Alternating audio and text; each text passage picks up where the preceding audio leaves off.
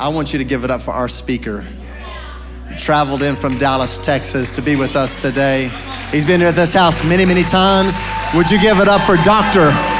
Manny Arango as he comes to preach the word?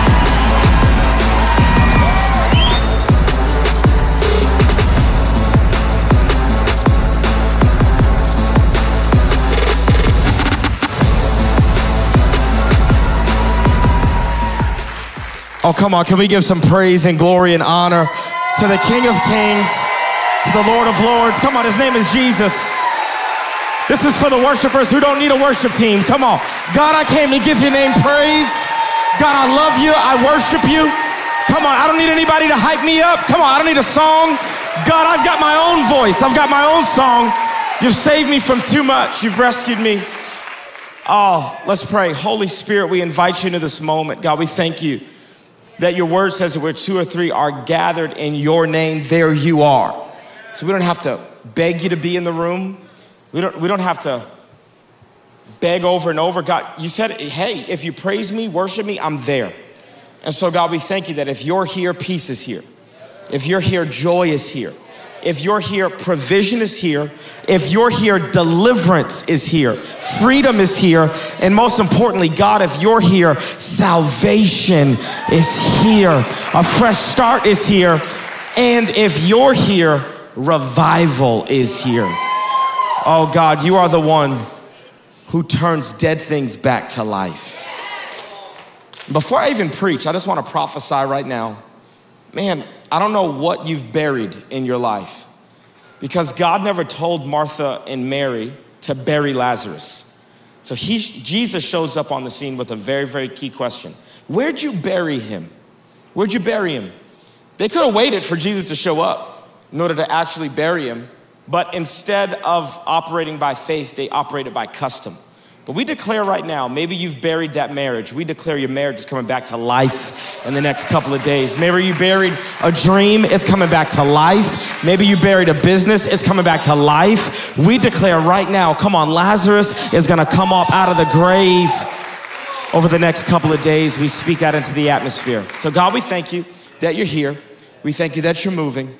And Holy Spirit, we release you to do what only you can do. God, we don't want anybody leaving tonight saying, man, that guest speaker did a good job. We want everyone to leave saying the Holy Ghost spoke to me in a real way.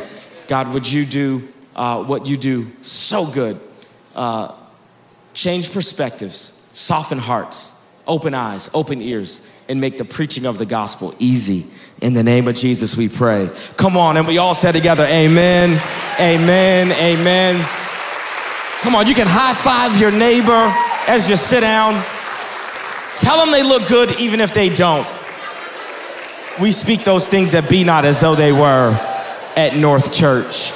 I'm so excited to be with you guys. Man, who's just excited that there's some churches that do this on a Thursday night? Come on, it can go down at any time. I'm honored. I actually have lost count of how many times I've been here. I think this is the 5th time. I think I did a youth event one time. I've done a Sunday for you. I've done revival twice. I think this is my 5th time. I think I'm family, okay?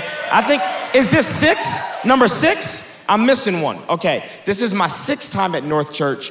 And man, the church is growing. This is amazing, and I'm super, super honored. Hey, for those of you who may be new, if you're wondering, who is that handsome black man? I don't know who that is. If you're new here, maybe you've joined recently. Your pastor introduced me. This is my 6th time preaching, but this is my 1st time preaching here as Dr. Manny Arango, all right?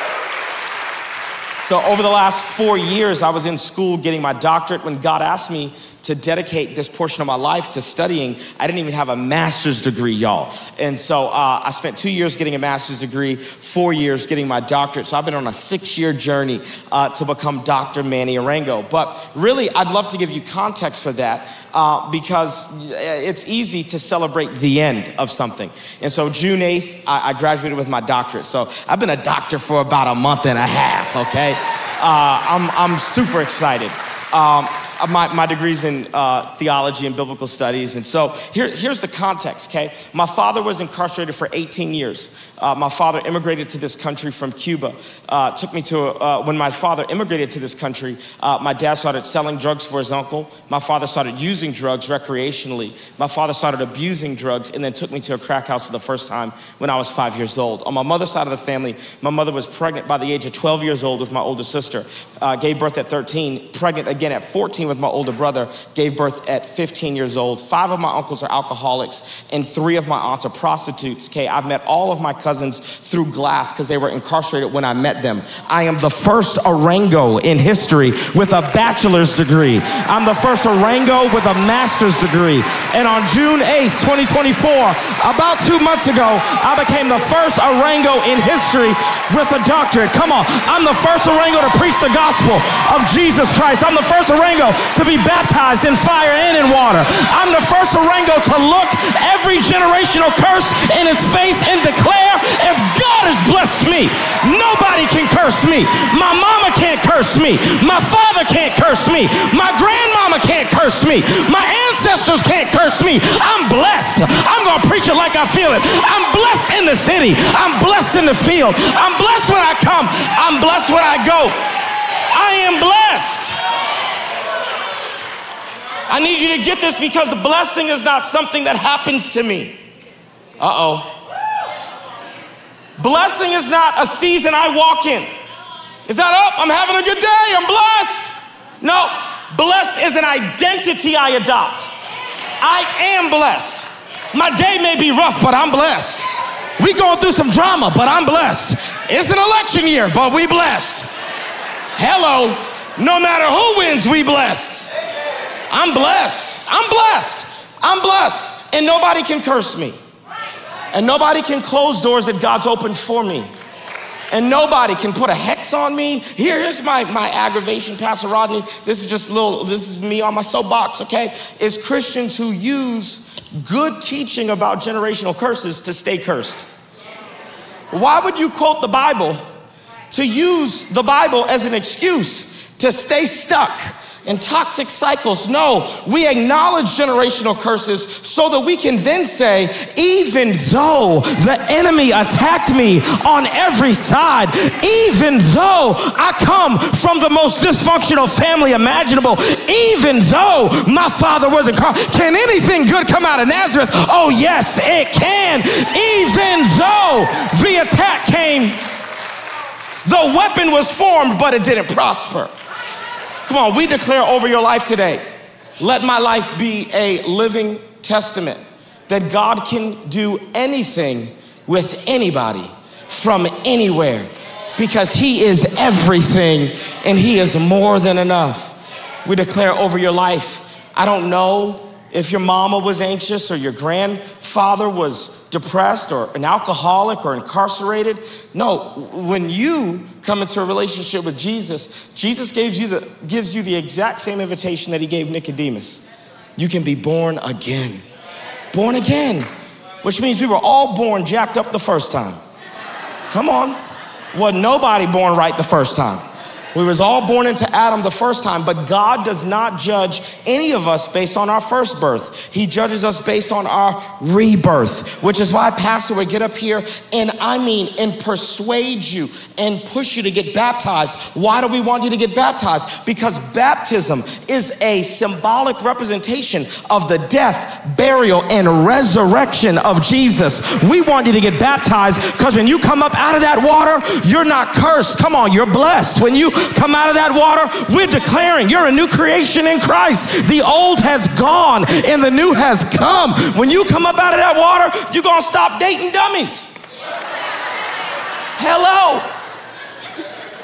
But we declare prophetically, old mindsets are going to die in the water. Come on, old habits, old systems of thinking. And so if you're in the room tonight, come on, don't let another revival happen and you not decide, I'm getting baptized this time. Don't use excuses. We got everything you need for you to get baptized. I remember the first time I got baptized. I did get baptized the second time because we went to Israel and I thought, well, this is where Jesus got baptized, so we're just gonna do this again, okay? But I remember the first time I got baptized. I promise you, I believe that generational curses broke off in my life when I got baptized. I think baptism is powerful. All right, come on. We got to get to the message. I got 30 minutes. And I make this agreement with y'all every time I come, okay? We just meet in the middle, okay? Because this is a diverse room. This is actually one of the most diverse churches that I preach at. There's a whole lot of folks in the room. Come on. I love this. This is amazing. But not all of us woke up black this morning. There's a lot of us that did. I see a lot of black folks in here. This is amazing, okay? But not all of us woke up black, okay? But I don't care how you woke up this morning, you black right now.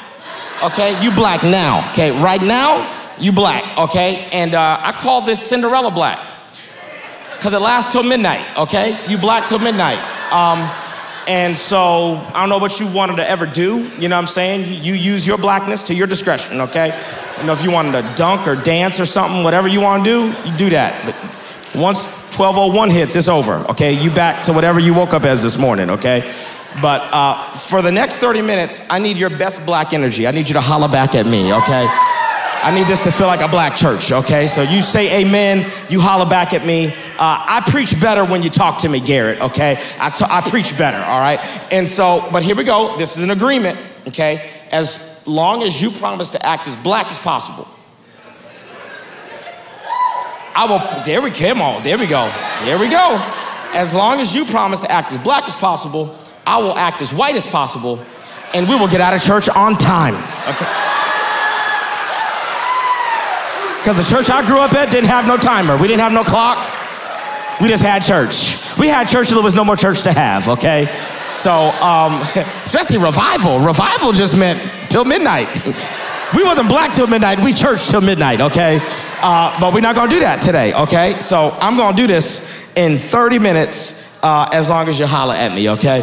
If you got a Bible, go to John. Go to the book of John. Go to John chapter 2. Go to John chapter 2.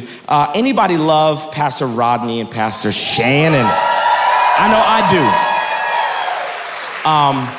Thank you for being faithful. Thank you for just being an amazing mentor and a voice in my life. Every time I get a text from you, I'm happy. Literally every time. I've never gotten a text from you and been like, what's Pastor Rodney want? Nope. Every time. Actually, every time he texts me and asks me to speak, I say yes first, then check the calendar second. And I don't do that with a lot of churches, but I do it with this church. And it's because you have amazing pastors and amazing leaders. Thank you for just the moments we've spent in your office are moments I will never forget. I love this church and I love you guys so much.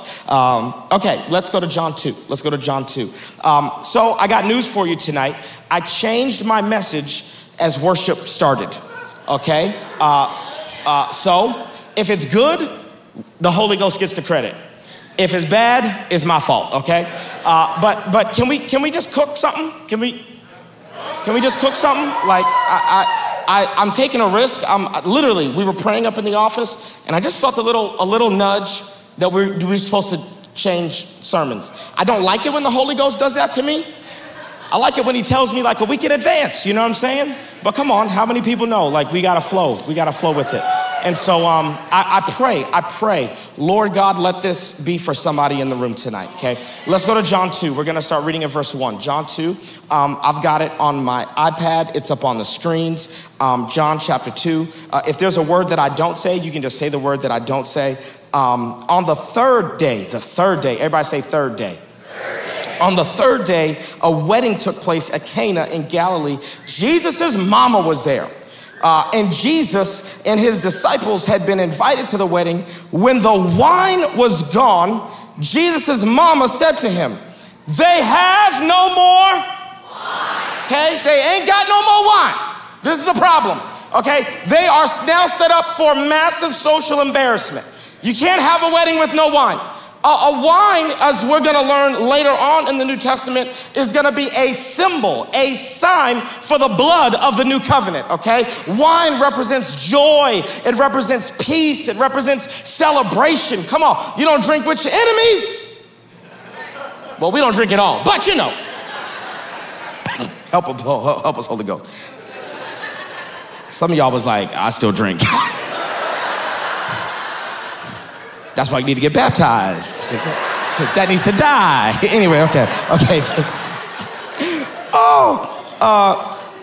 Get this. They have no more wine. Verse 4. Woman, see, this is how I know Mary wasn't black, okay? Because Jesus would have died right here. Okay, if this was a black mama, Jesus would have died right here. Jesus, they ain't got no more wine. Woman, bow, done. That would have been it. The Gospel of John would be 2 chapters. And then Mary killed Jesus and atoned for our sins, okay? Okay, woman, get this. Why do you involve me? My hour has not yet come. I don't want to twist the scriptures. I spent too long getting a doctorate to twist the scripture and take them out of context. I think it's fair to say, Jesus says no. This sounds as pretty close as a no as I can get. Woman, why do you involve me? This ain't none of my business. Do I look like the father of the bride?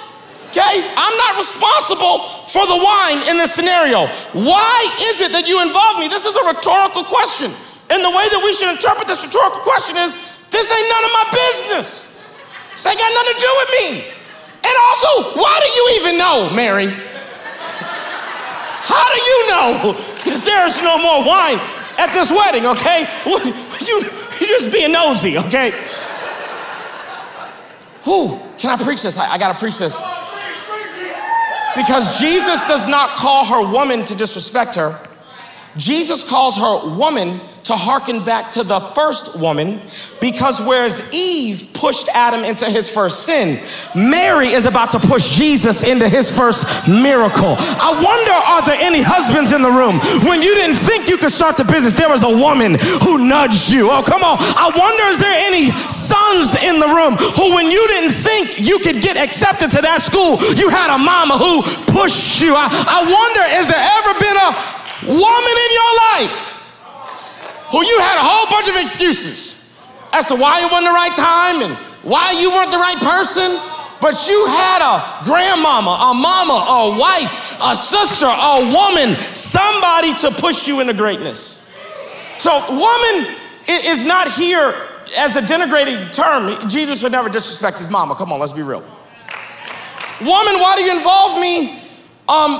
This ain't got nothing to do with me. And get this. My hour has not yet come. I love this because Mary now has a choice to make. And we all have a choice to make when we hear a no from God. Oh, come on, don't act like you've always heard a yes from God.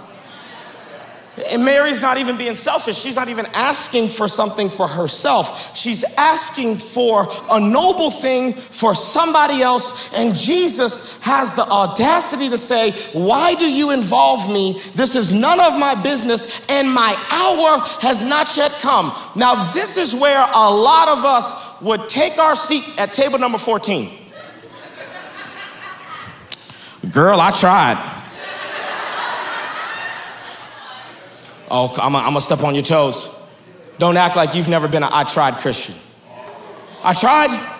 I asked him. I tried. I gave just enough effort so that I don't feel guilty that I didn't try that hard. I tried just enough. Are you filled with the power of the Holy Ghost with the evidence of speaking in tongues? I tried. Come on, this is for all the millennials. You own a home yet? We tried. Okay. When you gonna stop trying? When you gonna start doing? When you gonna stop trying? And when you're gonna go, I'm not gonna let you go until you bless me. I'm not here to try. I'm here to get a breakthrough. I'm not here to try. I'm here to knock on heaven's door. I'm not here to try. I'm here to put a demand on heaven's supply. I'm not here to try. I came here with my mind made up. I'm getting baptized tonight. I'm getting free tonight. I'm getting delivered tonight. Something's gonna change in my life. I came with some faith and some expectation. Get this. Jesus effectively says, No.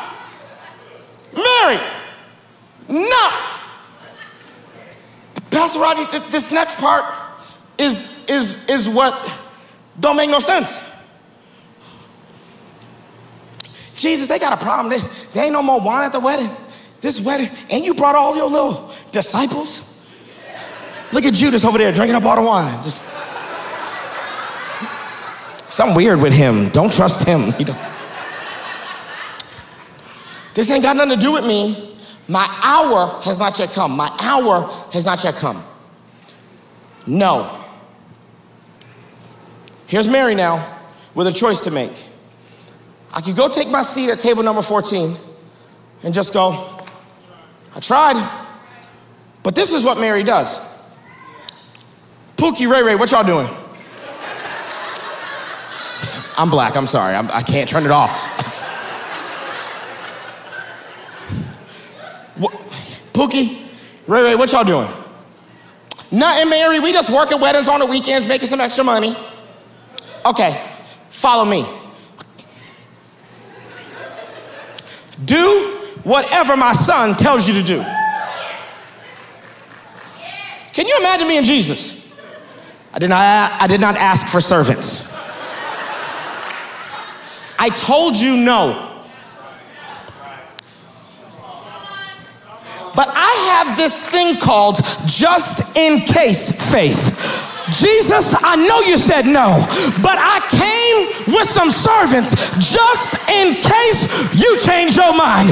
Just in case you decide to do what I've asked you to do, I've got some servants ready for you. I've got just in case faith. See, I want to teach this. Before I get ahead of I don't want to preach this, I want to teach this. Because we think the opposite of faith is fear. The opposite of faith ain't fear. The opposite of faith is sure. Certainty. You know what you want from God? A guarantee. Jesus, there ain't no more wine. Okay, if you go get me some servants and go get me some jars, I'll do you a miracle. And you're waiting on clear instructions from God. But how many people know that sometimes what Jesus means is different than what Jesus said? Sometimes Jesus will say no to test how bad you really want the thing you asking him for. Sometimes Jesus will say no, but he don't mean no. He said no, but what he means is try a little harder, push a little harder. He said no, but what he means is press a little bit. What he said is no, but what he meant is turn your plate down and fast about it. What he said is no, but what he meant is I want to see you flex your faith muscle. What he said is no. Ooh. But when you got ears of faith, you hear no a little different than everybody else hears no.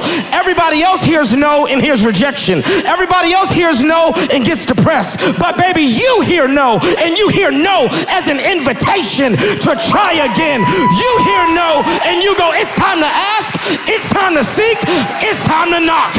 You hear no and you don't hear no like a normal person. You hear no with the ears of faith. Here we go. I'll make it plain. I call this single guy on a Christian college campus faith.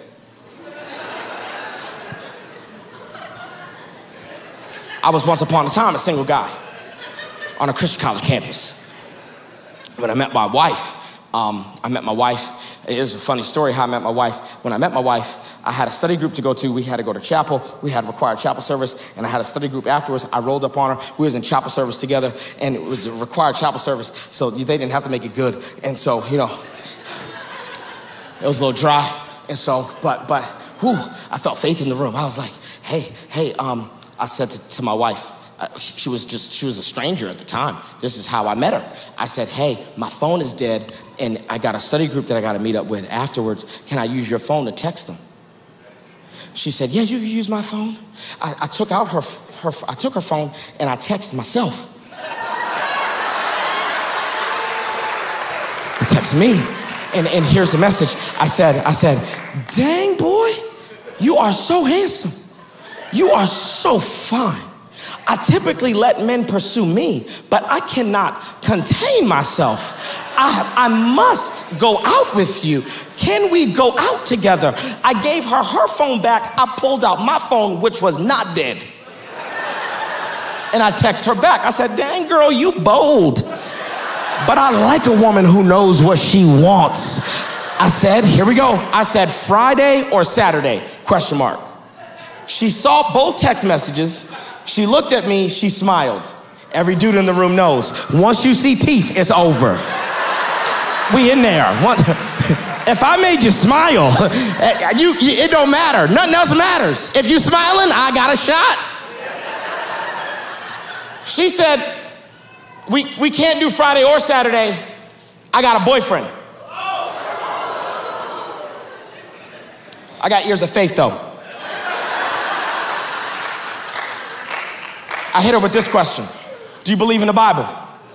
She said, yeah, I believe in the Bible. I said, in the Bible, there's betrothed, married, and divorced. Is your boyfriend in any of those categories? She said, no. I said, so Friday or Saturday? She said, I don't think you heard me. I said, I did hear you. I heard you perfectly clear. Your boyfriend is not in a covenant with you. Y'all are not married. I don't see no ring on your finger. Friday or Saturday? She said, you a little pushy. I said, I came here and I know exactly what I want from the Lord. Friday or Saturday? You telling me about your boyfriend is not about to stop me from getting my wife today. Friday or Saturday? That's my wife today. That girl mine, this ring on my finger is because we in a covenant. At some point when God says no, you just gotta go, Friday or Saturday? What does this have to do with me? Why do you involve me? My hour has not yet come. Come here. What y'all doing? Nothing? Come here. Do whatever he tells you to do. Because I'm able to read in between the lines.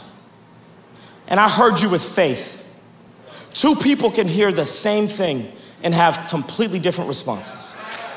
Two people can both go to the doctor and both get the same negative diagnosis, and one person leave and said, this will not end in death. And another person leave and saying, I've lost all hope. They've heard the exact same thing, but one person heard with faith and one person heard with fear. You can hear the exact same thing. We could be in the exact same service and God say to everybody in the room, why do you involve me? My hour has not yet come. And half of us will go get some jars and some servants and prepare like he said yes, even though he said no. And the other half will sulk and get depressed and get in despair.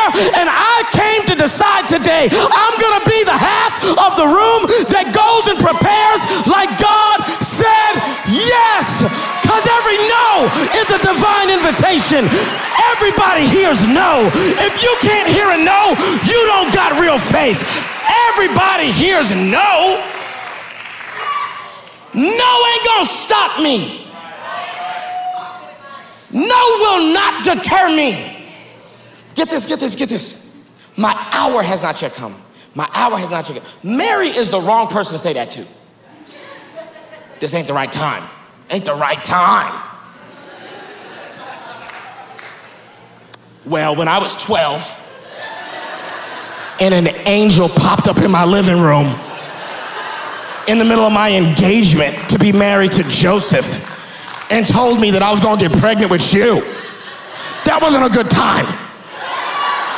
Jesus, I didn't think my hour had come. Here we go. Let's think about this logically. Jesus says no, but then does yes. He gets the jars, says fill them with water. Since I got some servants, let's use the servants. Okay, fill the jars with water. Okay, then he transforms the water into wine. So he says no, but then does yes. I don't know if this is confusing to anybody else. We're just reading the Bible. He says no, but then acts yes. No, yes. Jesus go from no to yes? Well, there's a couple logical conclusions. Okay, logical conclusion number one. We just do this by process of elimination. Logical conclusion number one. He said no, but he was really wrong. See, you don't like that one. I felt it tense up. You don't like that. Okay, he said no, but then Peter or somebody handed him the scroll of Isaiah. And he was like, okay, let me just do some research real quick. He's like, actually, yep, my time is good. Yep, I'm gonna calculate the time. Yep, we're good. Sorry, Mary. I can do the miracle now. So he was wrong. So he changed his answer because he was wrong when he gave the first answer. Why don't we like that answer? You don't like that answer because you know Jesus is omniscient. He knows everything. So he's not wrong. He didn't change his answer because he was wrong the first time. Nope. Okay, logical conclusion number three. He was right, but he disobeyed God. You hate that one. You immediately, you're like, nope. I ain't even gonna say amen. Nope. Why do we know that's not true? Because the Bible tells us he submitted to the Father. He surrendered his will to the Father. He says, I can only do what I saw my Father do. He says in the Garden of Gethsemane, not my will, but your will be done. So we already know Jesus is not wrong because he's omniscient. Jesus is not right, but disobedient because he knows he never disobeys God. Logical conclusion number three. Here we go. What we do in our relationship with Jesus has an actual effect on Jesus. Logical conclusion number three, that what we bind on earth can be bound in heaven, and what you loose on earth can be loose in heaven. That you are not in a simulation with Jesus, that you are in an actual dynamic relationship with Jesus, that your prayers matter, that your actions matter, that words of faith matter, that declarations of faith matter, that preparing for the miraculous can actually move the hand of God. That is the only logical conclusion to why Jesus could say no, but then do yes. Because Mary makes a decision. I ain't taking no for an answer. Now, see, why are we uncomfortable with this? I'm gonna tell you exactly why we're uncomfortable with this. I hope I don't lose you. Because effectively, theologically, most of us are Calvinists. Now that's a $2,500 word. You may not even know what that means. It means that we believe everything's predestined. It's all fixed. God's just gonna do whatever God's gonna do. And when you live that way, it robs you of faith. Because essentially you really believe whatever God's gonna do, he's gonna do it, and I can't change his mind, and I can't do anything about it, and whatever he's gonna do, I'm gonna do it. You walk around doomed. And here's what I'm saying. You can't manipulate God. You can't manipulate him, but you know what you can do? You can totally read in between the lines and go, I don't think you're really saying no. I think you are inviting me on a process that will transform me and the water. I think you are inviting me on a process that is going to change the desires of my heart and change this circumstance, because you are not my genie. You are my God. You don't just want to do magic tricks. You want to disciple me and change me. You want to transform me. You want me to get out of my comfort zone. You want me to hear you differently. You want me to start to discern what you mean. You want me to pray. You want me to fast. You don't want me to just pray because it'll change your mind. You want me to pray because you want me to be in an intimate, close relationship. That's why you want me to pray. Because without a relationship, you'll never know the difference between what he meant and what he said. You'll never know. Did he really mean no? Or was he testing me? Did he really mean no? Well, let me help you. God, I think that man's my husband, but he's already married. That's actually a no.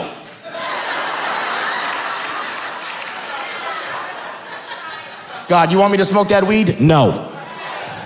That's a no. That ain't never gonna change. That's just no. But outside of sinful things, There's all this stuff that is only accessed by your faith, by your persistence, by your determination, and by your intimacy with a God who you're able to discern. He didn't just say no to dismiss me. He said no to draw me closer. He said no so that I would press in to his presence. He said no, and I didn't hear a no. I heard an invitation. Get this. Okay, here we go. Is the Holy Ghost talking to anybody? Can I ask you a hard question? What are the things you've asked God for and you feel like he said no, and then you just went back to your table? Then there's another group of us. You're not the go sit at your table people. You're the micromanage the miracle people. Because now Jesus gets some jars and he fills it with water. And here we go. We got a whole bunch of people who are like, what? Jesus, we don't need water. We need wine. Well, Mr. Expert, if you knew how to get wine, you would have done it yourself. What are them jars for? Not only do you want God to give you a promise, you want Amazon level. It's gonna arrive between the hours of 10 and 2. It's on the street. My wife will walk outside I'm like, where you going? She's like, oh, my Amazon package is here. How did you know? Oh, I'm seeing the driver drive down the street.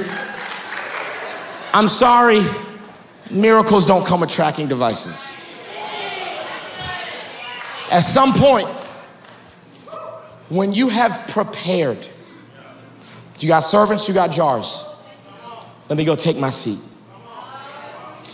Because I can't micromanage what you're about to do. And what you're about to do exceeds my level of expertise and understanding.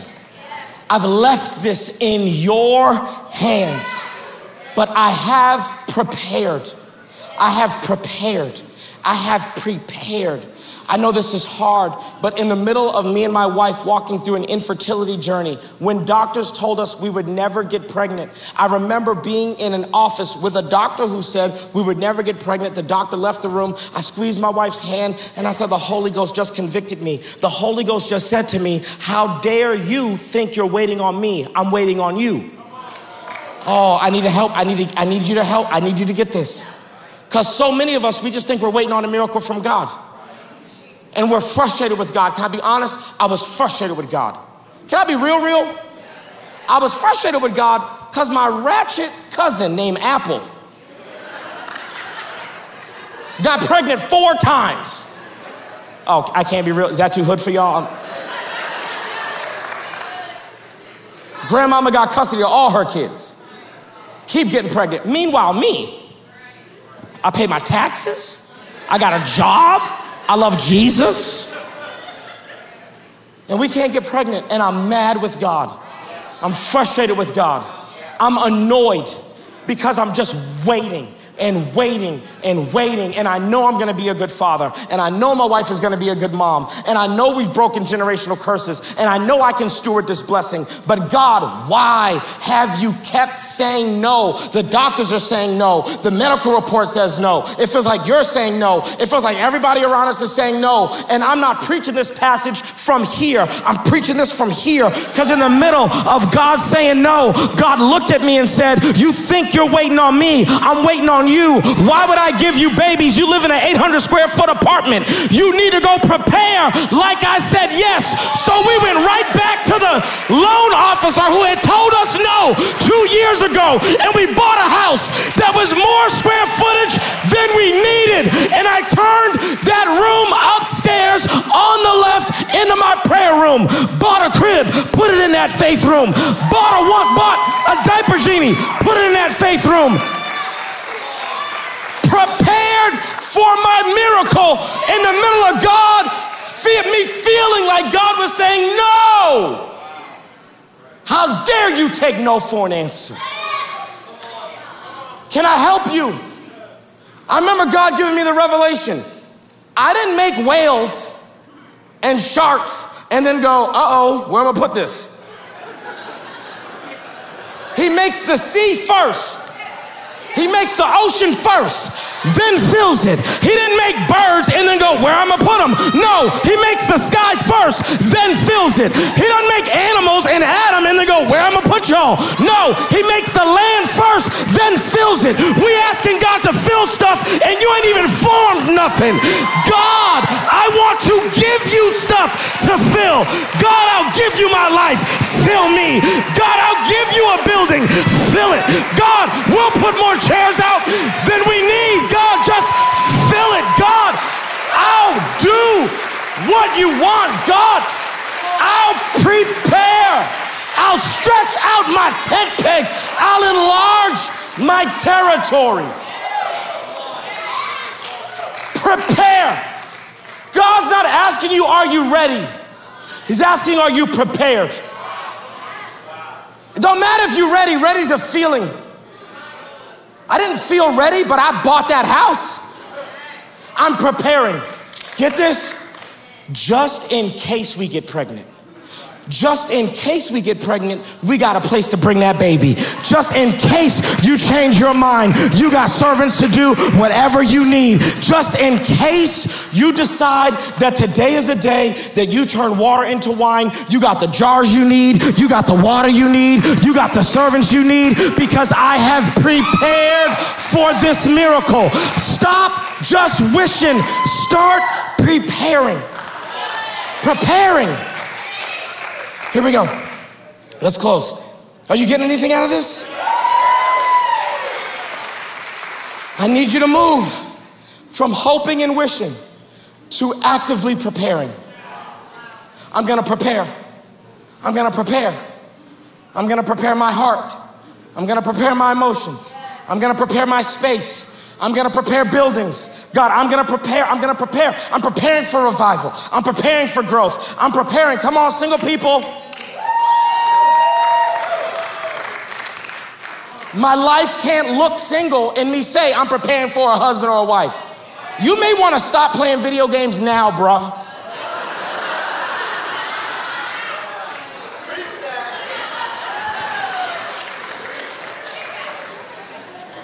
Just saying. You may want to get accountable now. You don't just hope. Oh yeah, I just want a wife. No, you're not prepared. You are completely unprepared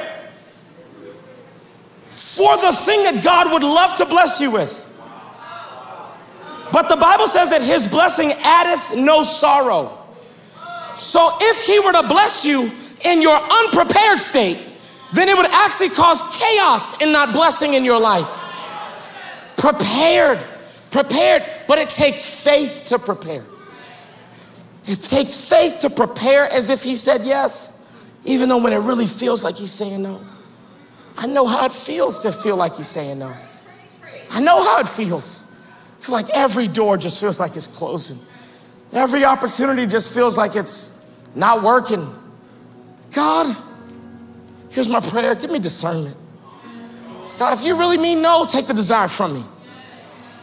But God, maybe, just maybe, your no is really an invitation to draw closer, to do something I'm uncomfortable with, to take risks that don't make any real sense, but make a whole lot of godly sense.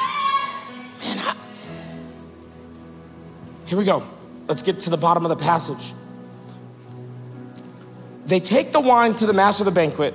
The master of the banquet is befuddled. He goes, people don't typically bring out the best wine this late in the game. They bring out the good wine first, and then once people's sensibilities have been lost, once they've turned up, then we bring out the cheap wine because they can't really distinguish. But you saved the best till last. Oh, you've reserved the best stuff for now. God, I wanted you to do this 5 years ago, 10 years ago, but you've saved the best till now. This is interesting because if you think about it, the whole story is really about time. This wedding happens on the third day. Jesus says, my hour has not yet come. It really wasn't a convenient time for Mary either. This whole thing is about time. Then, get this, I'm a nerd. It takes at least 9 months to get wine. From the time that you thresh grapes and harvest grapes and ferment grapes, it takes about 9 months minimum. It could be a year and a half maximum. Jesus does in minutes what it should take months to do. We prophesy accelerated growth over your life. What should take 10 years, God's gonna begin to just accelerate your time. So this whole thing's about time, and then the master of the banquet says, you saved the best until now. It's funny because when I got married to my awesome wife, thank God she didn't marry that other guy. She's a blessing to my life. One of the first questions she asked was, when's the last time you went to the doctor? And I'm a typical guy. I was like, in middle school? I don't know. She said, all right, this is why married men live longer, by the way. Statistically, this is true, married men live longer. She said, okay, I'm gonna make a doctor's appointment for you. You gotta go to the doctor. I said, yeah, sure, you're the boss, whatever you need me to do. So my wife makes a doctor's appointment for me, and she sits me down, Pastor Rodney, and she says, hey, your doctor's appointment is Tuesday at 9 o'clock in the morning. She said, and you've never been to this doctor before, you really need to show up at 8:45, 8:50. I said, yes, boss, I'll do whatever you tell me to do. Tuesday rolled around. I got out the shower at 9. Don't judge me. I rolled to the doctor around 9:20. Now I was proud of myself. I was still in the 9 o'clock hour. So I go to the front desk and I'm like, hey, I got an appointment. My last name's Arango. I have an appointment for 9 o'clock. And the lady looked at me and she said, I don't have an appointment in here for an Emmanuel Arango at 9 o'clock. I said, ma'am, you need to at least give me a doctor's note because my wife needs confirmation that I came here, okay? She said, she had a little attitude. She said, I don't give doctor's notes to adults for their wife. I was like, you need to change your attitude, okay? I said, ma'am, I don't know what to do. She said, there's no appointment in here for Emmanuel Arango for 9 o'clock. I said, ma'am, I don't know what to do. She said, we're doing this like a 10-minute exchange, me and this lady. And she says, you know what? I'm just gonna search your name without the time. And she said, yep, you're here. There's a 10 o'clock appointment for you. Emmanuel Arango, 10 a.m. And that is the day I realized my wife is way smarter than me. She is playing chess, I am playing checkers. That was the day I realized, oh yeah, I'm toast. She wasn't gonna argue with me. If my wife, who's human, is able to calculate all of my failure and make sure I get where I'm supposed to be on time. You think it's Mary that set up the wedding? Oh, it wasn't Mary. You think it's Mary that made sure it was on the third day? Oh, it wasn't Mary. You think it's Mary that made sure that the symbol of the covenant was there while two people were getting, oh, it was not Mary. The one who stands outside of time said there's gonna be a wedding in Cana, and that's gonna be the place where my son is gonna reveal his glory. The one who's outside of time sets things up in time and saves the best till last. We declare today, the stuff you think you're late for, you're early for. The stuff you thought, I should have been married by now, God says, I'm preparing something for you that eyes have not seen, that ears have not heard.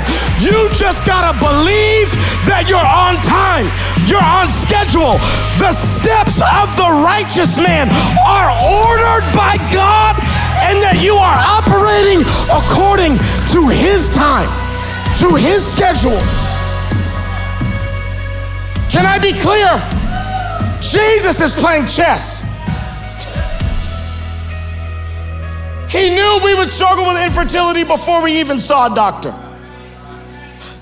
I remember one time I'm frustrated about not getting pregnant, and the Holy Ghost says to me, had I gotten, I feel this is for somebody. Had I given Elizabeth and Zechariah what they wanted for when they wanted it. John the Baptist would have been too old to be the forerunner for Jesus' ministry. There's stuff you want, but the architect of the universe is actually the one who's there at the wedding, and it is not you who's prompting a conversation with him. He has set up every detail of this wedding to get faith out of you and belief out of you and trust out of you. You are right on time. Right on time. And we declare over your life that your latter season is gonna be better than your former season. Stop dreaming, stop thinking about the stuff behind you, and start dreaming about the stuff in front of you.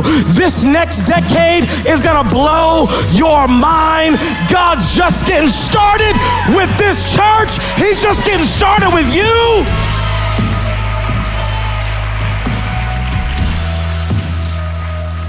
Who's that for? There's stuff you've been praying for a long time. And God is reassuring you, I saved the best till last. The thing you want from me, it's on the way. I remember the Holy Spirit telling me, I've already chosen your son's friends. You don't think I know the exact year, the date, the hour, the minute he's gonna be born? I just need you to participate with me on this journey of faith. I need you to respond appropriately. The only thing that's gonna prolong this is you being frustrated and not hearing me with the ears of faith. Who's that for? You're saying, you know what, Pastor Manny? You're talking to me, you're preaching to me. Come on, faith is coming back. Faith, God, you're reviving my faith. You're bringing my faith back. If that's you, just wave your hands. God, we declare, come on, all over the room. We ask that faith would come on online. Come on, we stick jumper cables to your faith. Right now we declare faith is coming back. Right now at our location, come on, at our Guthrie location, Pastor Hetty's gonna get up on stage and gonna lead that location in an altar call, and the prayer team here, you can come on down, and I'm gonna pray. I'm gonna pray for this location and for our Guthrie location. Come on, we declare right now, by the power of the Lord Jesus Christ, God is about to usher you into the next season of your life. He's gonna accelerate growth. God's had you in slow. He's had you waiting, but God, would you switch it around in a moment? God, would you have a moment where you transform things in our life, and what seems like it's moving real slow, would it start moving real fast? God, would you prepare us to be prepared? God, would you do it? God, do it supernaturally. God, enlarge our territory. God, we ask that the word that we heard tonight wouldn't just be emotional, that we wouldn't just respond in a way that's based in a feeling, but we would make a decision. I know exactly what I need to do. As soon as the service is over, I'm gonna go prepare. And I'm gonna start using my faith muscles. Come on, we declare that in Jesus' name, and we say amen, amen, amen, amen. Come on, if you need prayer, come on, get down here.